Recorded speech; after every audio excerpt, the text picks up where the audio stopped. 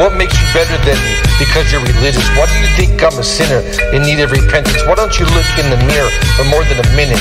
You tell Jews that you don't work on the Sabbath, but in private you tell boys that it don't even matter. Why do you quote the Holocaust as daily practice, but overlook Palestinians that are made bastards? Why do you claim Jesus saved you, but you lie and steal? And when you get caught, you act like it's not a big deal. Why do you keep going to church praying to the Lord when the collection plate is really what you're looking for? Why do you pray to Allah, but you sell alcohol? Why you recite the Quran in your liquor store? Why do you eat halal meat, but you smoke weed? Why do you make a big scene to pray publicly? Why don't you do the same thing when no one can see?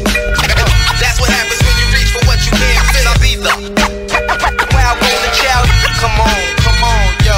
Ask the crew if I'm nice. We all stay true.